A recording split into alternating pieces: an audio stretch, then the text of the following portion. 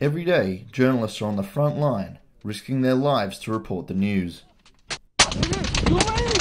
Many media organisations provide hostile environment training, but there is no way for journalists to experience a conflict zone without the real risks.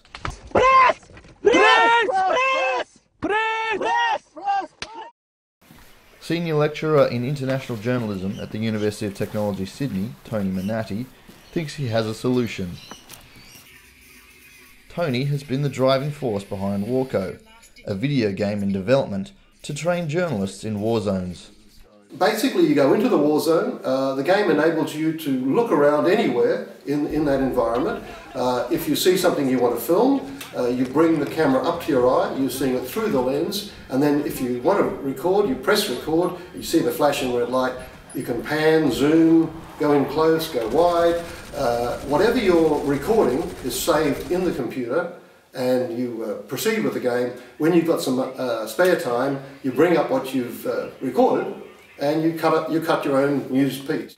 Tony has witnessed the horrors of war firsthand, having been caught in the gunfire at Ballabo in 1975. And he's lending his experiences to the game's scenarios. You've got two basic, fundamental, and almost contradictory things going on in a war zone. You've got to get the story, and you've got to get out alive. There's no point in getting the story and getting killed. We don't want you to get killed, but also there's no result journalistically. So, on the other hand, to go into a war zone and not take any risks results in almost no story. So there's that balance, you're trying to find that. And in the game, you'll be assessed on the degree to which you make sensible decisions and take sensible risks, and the degree to which you do foolish and rather stupid and foolhardy things, and you can balance out those two. It's now midwinter in Afghanistan, and this is Veteran ABC foreign correspondent Mark Corcoran says for WARCO to be taken seriously, it needs to address the complex nature of reporting from a hotspot. I think it does have a lot of potential in terms of a training module. You would have to increase the complexity of this. You would have to load in other elements, other components, and to try and get a sense of the decision-making process, the pressure that you're under both in terms of time and what you need to do, and weighing up the risks and all these other factors. And I think, you know, on that level, it could be quite useful. Mark has had more than 27 years' experience in the field in over 40 countries, and he is alarmed that many journalists are underprepared, particularly freelancers. You do see increasing numbers of younger freelancers out there in these places. You know, they've got their freshly minted journalism degree, their VJs, they've got their camera, they're ready to go. And you know, it's so easy to move around these days around the world. It's so cheap. Airfare has become relatively much cheaper.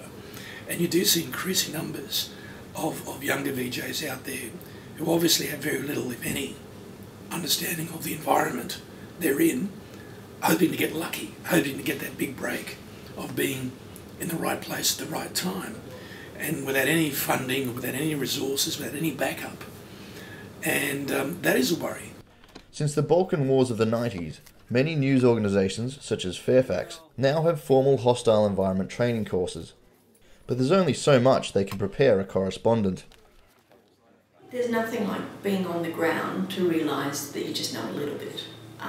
But it's a starting point, and it's an important starting point. A friend of mine who's just come back from Afghanistan, photographer, she'll say that the medical training means that when you see something unfolding before you in terms of a medical situation, you don't panic as much because you've got some points of reference to start with. And you've also got a pretty comprehensive travelling medical kit.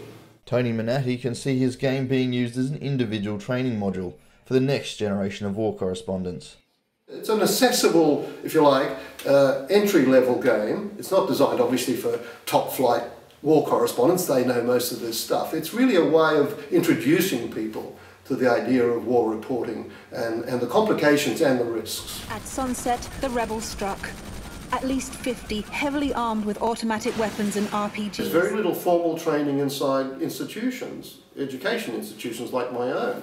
I'd like to see a situation where every media course in Australia, every journalism course, communications course, has almost a mandatory module of safety training in it. It could only be 2 or 3 weeks, but it would be enough to sort of mark out the key areas that people have to be aware of and point them in the right direction to where they can get help, get some training.